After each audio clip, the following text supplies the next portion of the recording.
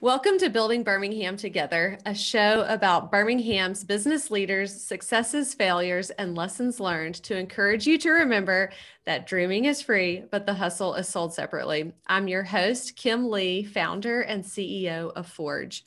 Building Birmingham Together is brought to you today by Forge. Forge is Birmingham's first professional co-working space located in the heart of downtown Birmingham at the Pizitz building. With private offices, open workspace, as well as meeting and event space, Forge is the place where small business owners and entrepreneurs come together, meet new people, and get work done. If you would like to find out more about Forge, you can visit our website, workatforge.com, and schedule a tour directly there. Today, I'm very excited to have Nate Schmidt on Building Birmingham Together.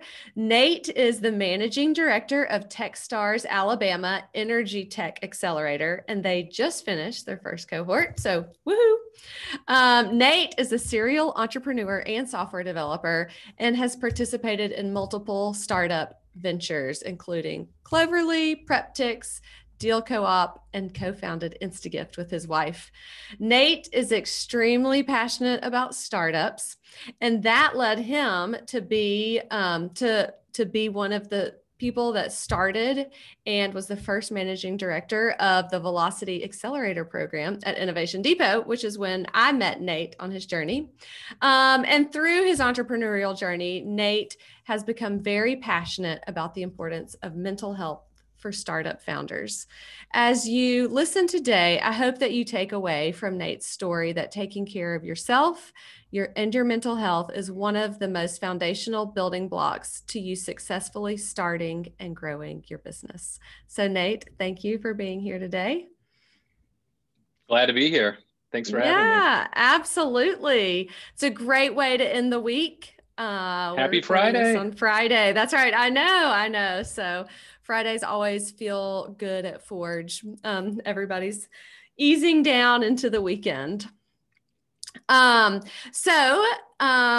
would love to hear, and I know everybody else would hear it, I'd love to hear just a little bit about your family, your stage of life, and where you were when you founded Instagift. I think one of the things that really does is for the listeners can help learn how to identify. I was just thinking, somebody who's listening and is in a totally different stage of life, just how they can interpret your journey and how it fits in with where they are. Sure thing. I have now been in Birmingham longer than I've been anywhere else my entire life. So I don't know what that says about me, that I'm now, I'm fully vested, I guess. I know. So Kansas. Now when people say, where are you from? You say Birmingham? I know. I'm from Birmingham. That's right. Yeah, I'm from Birmingham. I grew up in Kansas, but I'm from Birmingham. Grew up in Kansas, in central Kansas. If you point to the middle of Kansas, you're pointing at Hutchinson. It's a town of 40,000 people that is not connected by any interstate. So it is in the farming central Kansas land, and went to the University of Kansas for undergrad and law school, studied my final semester in law school in London, and met a girl from Birmingham, Alabama. And one day when we were young and in love, we were like, you want to be a lawyer? Not really. How about you? Not really. Want to start a business? Oh, let's start a business. So we started our first company together. She thought Birmingham would be a good place to do something in the food industry. Birmingham's great for food now. It was great for food 20 years ago. So we came to Birmingham, started a company in the website design for restaurant space, not knowing much about startups, but just feeling entrepreneurial. Had no intention of sticking around Birmingham. I had never been. I had, to be honest, low expectations, and we stayed. And now it's multiple houses later, from downtown to Crestwood to Homewood, several dogs, 3 kids. Now one of them's just became a teenager. We're here, and I think Birmingham's a great place to live, and it's a great place to start a tech company. So, like I said, fully vested. I'm all Alabama now. That's right. So tell us a little bit. You said that y'all decided, Birmingham would be a good place to start something in the food industry. So, and I know that you mentioned briefly it started with website design and it changed along the way. Yeah. So can you tell us a little bit about that story? And I do want you to include how y'all decided to stay in Birmingham, because that is a great story. Yeah, sure. I guess I'll do the second one first. We were in central London. Jen said, let's go to Birmingham. I was like, I don't know. I'll go for 6 months. And I said, well, if we're going to Birmingham, we're living in central Birmingham. We're living downtown. It's what we knew. And back then, downtown was a lot different. A lot of the restaurants and grocery stores and resources, like they didn't exist. But in 2001, we were living at 23rd and 1st at Liberty House Lofts, a big, beautiful loft overlooking downtown and South Side. And we were getting in the car every day and driving over the mountain to go to the grocery store or rent a movie. And so there wasn't a lot going on back then, like there is right now with all the resources that we have. And so it was fun. We were having a good time, but we were convinced we were going to live somewhere else. And we got in the car and we thought we'd live somewhere coastal, and we just started driving. And we drove. We first went to Savannah, Georgia, and we're like, do we want to live here? And no, let's not live here. And then we drove to Charleston. Do we want to live here? No, we don't want to live here. We made it all the way to Quebec City over the course of a month or so, and then drove back, and we stayed in Birmingham another year, and then and had a great year. And then the next year we flew to San Diego and we rented a car and we just started driving north. Do we want to live here? Do we want to live here? Finally, we made it to Vancouver and headed home, and then lived in Birmingham for another year and grew more roots here and had success in our early business here. So I guess where you are is where you live is what we learned very early on. But we started putting roots down here, and then, the downtown scene started getting better, and we started getting more integrated in the community and found friends we liked and things we liked to do. And then Birmingham is now home. As far as the business goes, yeah, we worked with restaurants early on, and we found that they liked to feed us instead of pay us. And we didn't realize it, but we were putting restaurants in the early days for web design on subscriptions. We would go to them and say, hey, we'll design your website and just pay us $100 a month forever instead of thousands of dollars up front, and then we'll maintain it and we'll do your website. And what we didn't know is that we were doing something now that is second nature to any SaaS company, and is putting businesses on subscription. And then we found out very Sorry, I just want to ask, had you seen that modeled anyway? Like, had you seen that? Because in 2000, I'm trying to think, well, that would have been what, like 2002. I'm trying to think if there was even anything that I did based on a subscription model. So had you seen that somewhere, or you're just a genius? We lucked into it. I don't think there's a genius behind it. No, we saw a need for recurring revenue, but had no framework for it. SaaS wasn't a thing, I don't think. We never used the word subscription. We used the words, why don't you pay us $100 a month? Yeah. And they said, okay. But then we hit a problem, is that many of the restaurants, what happens is we became more successful. We were billing these restaurants. There were no SaaS back office services for them to handle the payments. We would send them an invoice. And so we would be sending restaurants invoices, and then inevitably somebody wouldn't pay. And then we'd go to the restaurant and be like, hey, can we have that $300 for the last quarter? And as we grew as a business, we realized that most of the time we were calling on restaurants, it was because they owed us money, and that didn't feel very good.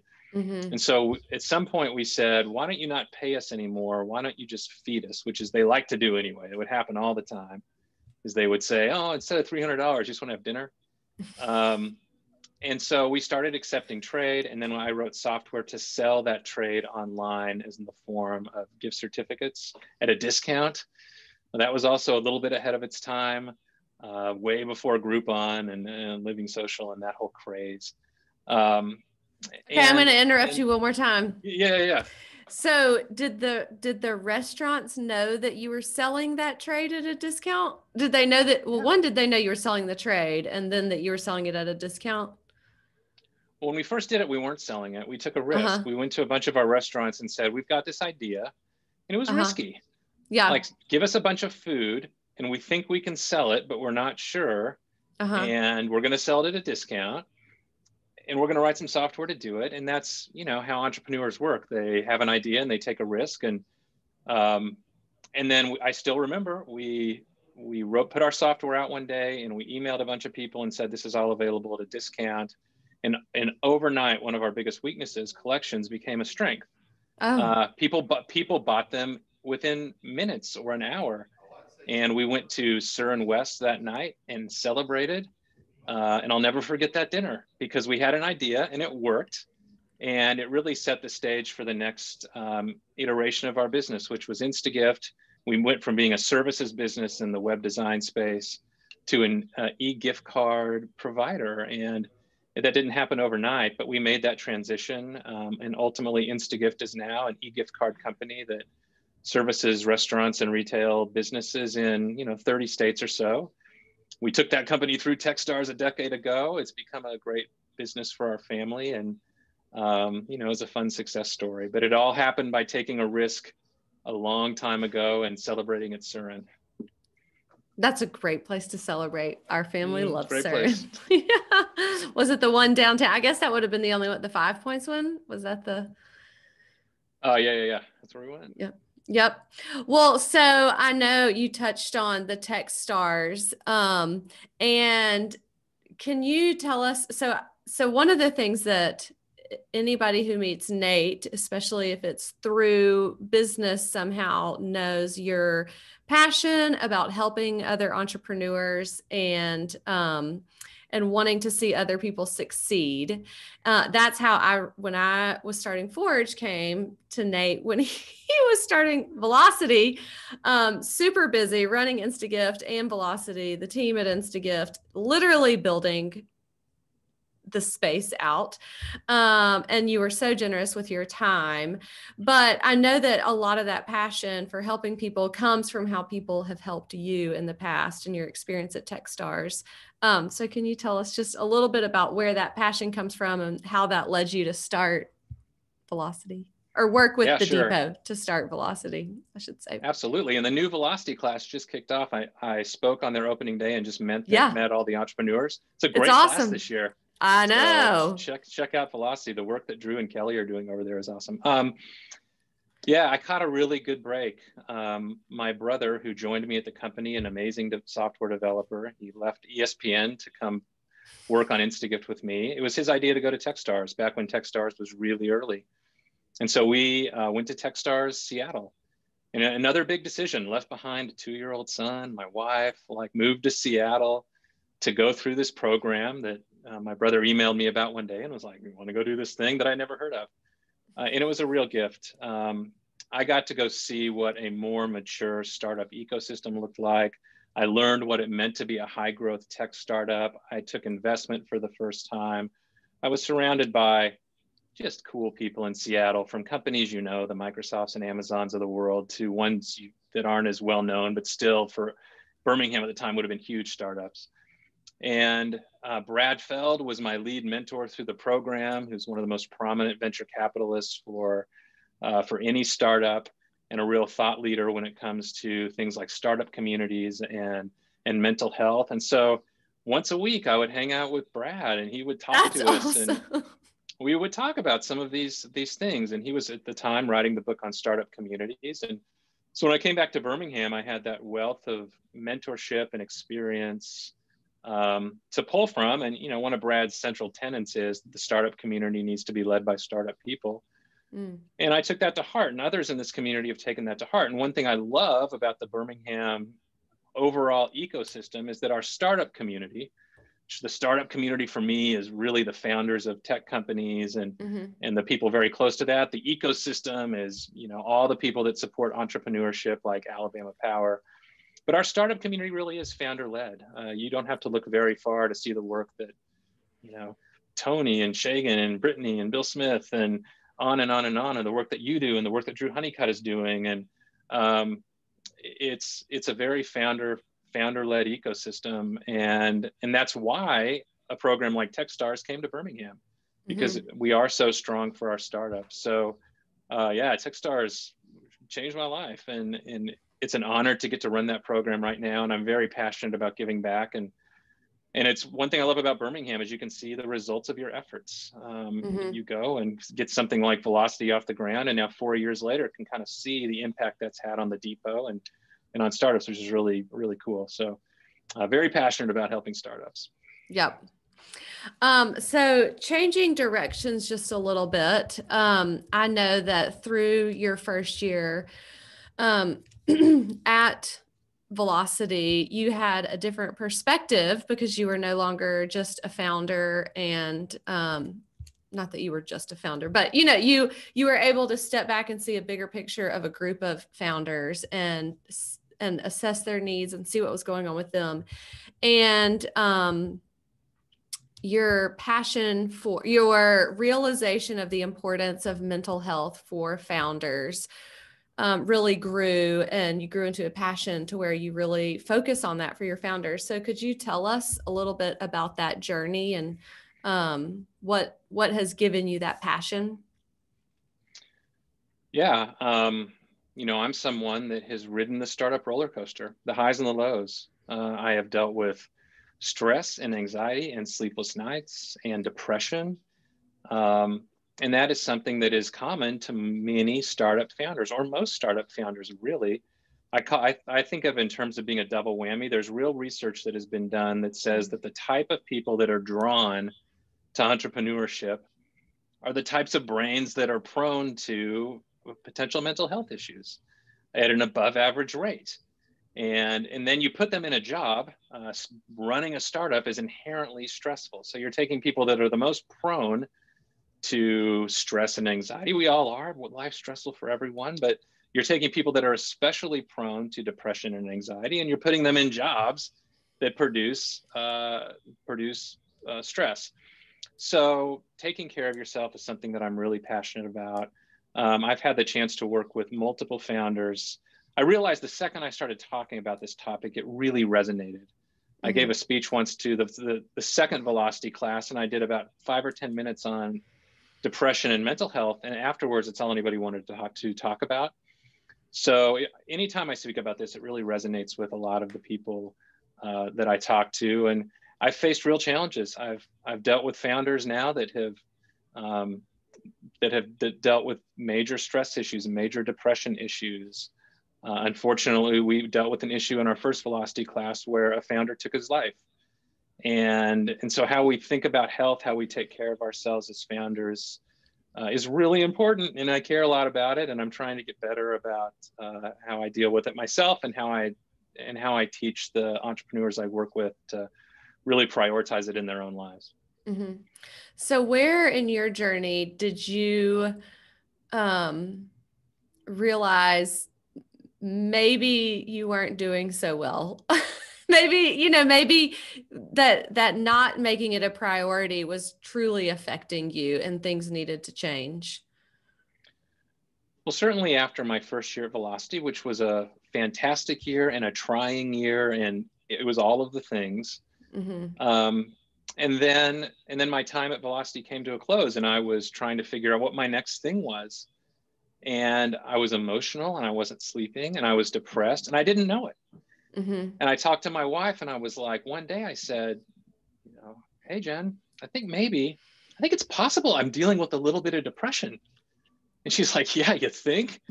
I'm like, yeah, I do think. She's like, dude, you've been dealing with that stuff as long as I've known you. Like, did you not know this?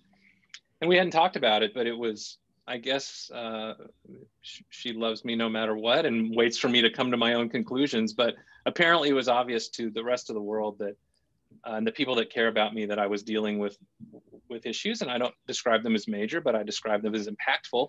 Yeah. And so she's like, no kidding. I don't know if I can curse on this podcast, but yeah, no kidding. You're not, you've been dealing with this. Well, so now do you have any, I hate to say rules, but practices that you try to stick to in your life to help protect yourself from slipping back into bad habits, or things that you tell founders? Well, you have to be really intentional about it. And then it's a fight all the time. For me, it's a constant battle to try to take care of myself. And I'm better at it some days than I am at other days, but you have to make it a priority all the time. The culture in your company are the things that you talk about all the time. And I think of it more like this is something I have to talk to myself about all the time to make it part of, my own personal culture, I guess. Do things you like to do. That's a good place to start. I really like shooting baskets. I'm not like a basketball player from way back. I just like to shoot baskets. And so I do a lot of that. I don't mind running, so I try to run sometimes. I don't like going to the gym. I just never have. So don't force yourself to do things you don't like, I think is a good place to start. When I talk to founders, one message that is really central to any time I spend with them is that when you're a founder in a company, everything you do is part of the company. It sets the tone of the culture of the company. So we find ourselves thinking, oh, I can't work out today because I have to work on the company. When you don't realize that you working out is working on the company, because ultimately as the leader, the tone that you set in all of your life in total comes into the company. Mm-hmm. And so if you're a more well-rounded person and a healthier person, you will have a healthier company. Mm-hmm. And so all of the founders need to think of their entire life as related to their leadership at the company. And so how you think about health is really important.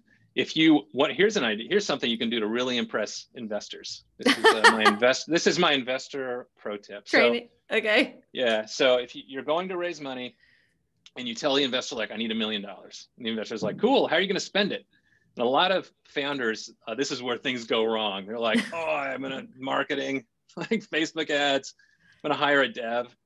The best thing you can do when an investor asks how you're going to spend their money is give them a good answer. And here's an idea. At some point say, well, I'll tell you one of the things I'm going to spend money on, your money, to implement this wellness policy within my startup at a very early point. And so here's how we're going to prioritize it. And here's how we're going to spend regarding wellness. And here's how we're going to think about health among employees. Like if you want to look smart at the very early stages of your company, talk about how you're going to address health as you scale. Mm-hmm. And the investors will be like, oh yeah, I like this founder. You have to start thinking about it early on. You have to think about it every day. And it's a battle all the time. So I have to think you get pushback from the founders, and maybe not in words, but in their habits. So how do you help them work through that? I mean, I just, think of all the things that have to be done, and they hear you saying, you've got to take care of yourself, whatever that is, sleep, exercise, whatever. But, they also see the long list of things that have to be done, and they're the ones that have to do it. So how do you help them think through that? Well, a thing like Techstars is really intensive, and you're supposed to work on your company a lot. Mm-hmm. I can't force anyone to do anything they don't want to do. The way that we address it is we talk about it, and we talk about, we make it a priority to talk about a lot. We mm-hmm. talk about how people are doing. We talk about how they're feeling. We talk about how they're thinking about health in their own lives, how they think about health in the long terms of their companies. I try to lead by example. I try to be the best version of myself during a program like Techstars, because hopefully if they see me taking care of myself, then they'll want to take care of themselves. We go on walks. All my meetings at Techstars this year, it's about a mile loop, but we would leave the Denham building and we would walk around Railroad Park and we would come back. So a meeting with me, that's awesome, was a walk around Railroad Park, which for all the founders meant once a day or so they'd walk around Railroad Park. For me, it meant like I would do 10, like a ton of laps. That was awesome for you. It came at a price for me, but there are no shortcuts. There really aren't any easy answers. You just have to be intentional and just stay on it. Mm-hmm. And I don't know anything else to do other than that. Yeah. Yeah. It's just, from what I've seen from other people, just kidding. It's just very easy to get caught up in everything and the weight, and to, like you said, feel like taking care of yourself can slip. Or allowing guilt to take over, thinking I should be working, not doing this. So yeah, being And very turning off, like Mhm. take time to turn, when you turn on, when you give yourself some grace and you give yourself a break, take yourself up on it. You know, I had a founder come up to me the other day and they were like, gosh, if I could just get away for 3 days, I think in the middle of our program, like I think it would make the biggest difference in the world. It would make me so much better. I would be so, but I know I can't, but I would love to. It's like, what are you talking about? Go take off for 3 days. It's fine. If that's what you need. So give yourself a break. A lot as startup founders, a lot of the priorities that we have and deadlines are self-imposed. Yeah. Especially if you don't have customers yet in revenue, like it's just, you're making stuff up. So give yourself time to disconnect. It's hard. Yeah.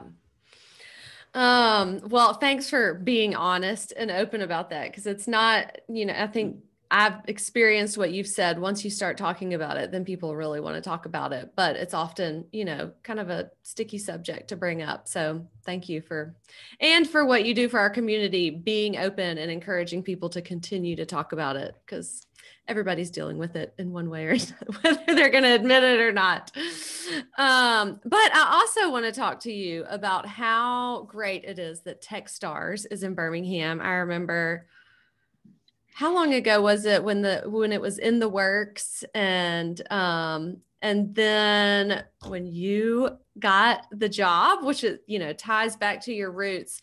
But tell us a little bit, really what a big deal it is for us to have Techstars in Birmingham.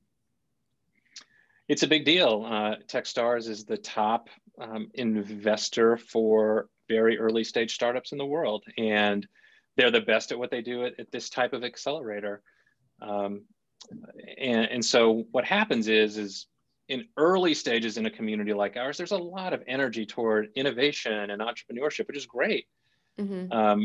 But as we mature as an ecosystem, there are certain things that help us level up. Having a huge exit or multiple huge exits level us up as a community, and we're starting to see those. Mm-hmm. And because what happens is it creates wealth, and then there's a feedback loop, and those folks then come in and invest in the next wave of startups on terms that look familiar to what you might see in the Valley or in Austin, Texas, or maybe not in the Valley, but so there are certain things that level a community like Birmingham up in the eyes of the startup world. And Techstars is one of those things. It's a big deal that Techstars came here. I wouldn't, 10 years ago, I could have never imagined that would happen. And so it's a moment, and we're having lots of moments around here lately. Yeah. And so it's just another proof point that our community is headed the right direction and has a really bright future. I don't think there's any doubt that we will soon have our first $1 billion startup exit in Birmingham. I think, I'm hopeful that as we do this Techstars program year after year after year, that we will become a leader for energy tech and clean tech in the world. And I think that that's likely. And that truly is Alabama Power getting together with Techstars and the Department of Commerce and EDPA and planting a flag here and saying, it's an, if you build it, they will come. Like, we're going to make this an energy tech hub and a clean tech hub. And then you make that become true. And so Techstars is helping our community make that true. And it's cool to be a part of. And Techstars was a big deal for Birmingham, and it's an honor to get to be involved. Yeah, it's so a small plug. So this year, the demo day, which the demo day is where at the end, everybody pitches their company, looked different than y'all had imagined, I'm sure. But you were able to make a video that was awesome. It wasn't quite the same as being in person, but it was pretty great. So we will include the show notes, the link to that video. But the cool thing about having a video like that is now it's not just localized to the people who are there. So many people can see it and see what's going on, and really use as a brand for the city as well. So we'll include that if anybody wants to watch that. We worked hard at it, and we were proud of it. We'll keep doing that. We would have normally in a non-pandemic had a big party at the Lyric as what we had planned. and I have no doubt we would have packed it out to celebrate the conclusion of our program and the companies that went through. But much like what COVID has taught us all, is there are different ways to do business, and us being able to really lean into that video and put it out to the world. It's helping me with recruiting now, and it got people involved that wouldn't have normally be involved. And so I think that's something we'll continue to do. And then hopefully next year in December, we will celebrate at the Lyric with a demo day for our class. Mm-hmm. Yep. Well, so one of the reasons that I started the podcast, and it's titled Building Birmingham Together, is just to really focus on what organizations are doing, but also how by us each doing our things collectively, we're making Birmingham a better place. So you've already spoken to like the importance of Techstars and what that is doing to build up Birmingham and to make Birmingham a better city for everybody who's living here, not just the companies that are raising money and making money and developing products. But for those who are listening, what do you think, I may not have warned you of this question, but what do you think that others in the city can do, like other business owners or just as a collective ecosystem we can do to proactively make Birmingham a better place? Well, I spend most of my time just laser focused on startups. And so my answers to a question like this would be biased toward the startups. Yep, that's okay. I certainly understanding who the startups are in the community and supporting them, being first customers of the products that are coming out of the city, taking an interest in the startups at Innovation Depot and at Forge and in our Techstars program and in Velocity and in Generator and all of these things that are happening, who's winning Launchpad, and putting our dollars to work in some of these companies, because the payoff can be hundreds of jobs for that we've seen, that or thousands of jobs maybe at some of the companies we've had. Who knows how many jobs Shift has created. And the largest building in our downtown now has a startup logo on it, which is amazing. Yep. But it's the early grassroots support that makes that possible. And so let's have our startups be real Birmingham stories. And that's the business community supporting them. It's the consumer community, the household supporting these companies. So figure out who the startups are, support them. Okay. And one last question. So do you have any maybe aha moments or life or lessons that you've learned over the years of your entrepreneurial journey that has shaped the way that you do business or interact with people? I'm pretty optimistic. I think entrepreneurs are optimistic by nature. Everything kind of feels possible to me. Feel like I can build anything to solve any problem. So I would certainly say to be optimistic. When people come to me with business ideas, I'm typically like, okay, let's go see if we can build that. Sounds fun. Yeah. Entrepreneurs are willing to take risks. I certainly have been willing to take risks in my career and go after big ideas. And so there is an entrepreneurial mindset that I'm not sure if you can teach it or not. That's a big discussion. Is it something you're born with? Is it something you can teach? Part of me thinks it's something you're kind of born with, but it's an optimism and a belief that anything is possible. And so I try to lean into those things as much as I can and be open to new possibilities. I don't know if that was a very good answer, but yeah, what I answered. That's right. Hey, it's your answer, your lessons. That's what it is. It's great. Yep, that's right. Okay. Some rapid fire questions. One, okay. What are some podcasts that you listen to that give you inspiration for what you do, have shaped how you do business? See, what I really wanted was like a super smart podcast answer to this question, but I don't really have one. So here's what I do. So here's my bad habit. Let's talk about opposite of health. Okay. Here's one of my favorite things to do. Get in my car in the morning during the NFL season, Okay. Go get a Monster energy drink, no Oh, calories. super Of healthy. course. Go listen to the Bill Simmons podcast where he guesses the NFL line. So he guesses what the Vegas odds would be. And I hit pause before he guesses everyone. And I try to see if I can guess it better than him. And I'll drive around for an hour doing this, drinking my Monster energy drink. So this is instead of the best answer to the question, I'm giving you the world's worst answer to that question. But I bet when you get home in the morning to your 3 kids and you've had a Monster energy drink, I bet you are a great dad. Full of energy, excitement, yes. ready to help them tackle the day. Is this an ad for Monster? Is that? No. I'm able to be a great dad because I drink Monster. No, I'm trying to justify but when you've had all that caffeine, you come home and you're fired up, ready for the day. There's no justification, but it's Friday. It's all on display here. That's right. Okay. So what about books that you recommend? Have there been any pivotal books for you in this journey? Oh, to kind of stick on culture, as we talked about before, I really liked What You Do Is Who You Are, the Ben Horowitz book. It made me think about culture in a new way. So many times as we think about culture in companies, it thinks of the things we write down when we go explain what our culture is, but it speaks to my philosophy that the way that you live your life all kind of relates to how the company behaves, especially for the founders. And I guess that's in the title, right? What you do is who you are. The things that you do when no one else is looking is the culture that your company will have. And it starts at the CEO level. I've liked both his books. And so that would be at the top of the list for me that I read a little bit late, but recently. I'm also working really hard right now on getting funding for a few of our companies. And I just revisited Venture Deals by Brad Feld and Jason Mendelson.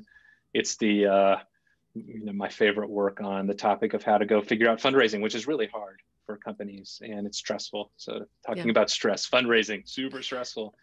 So those would be 2. Okay. Well, great.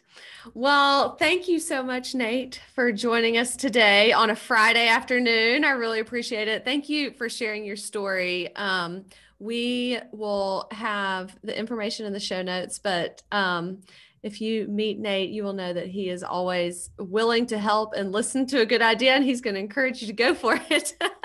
So thank you, Nate, for what you do in our entrepreneurial community, startup community, the countless hours that you selflessly give to others. So thank you very much. This was fun. Thanks. All right. Okay. All right.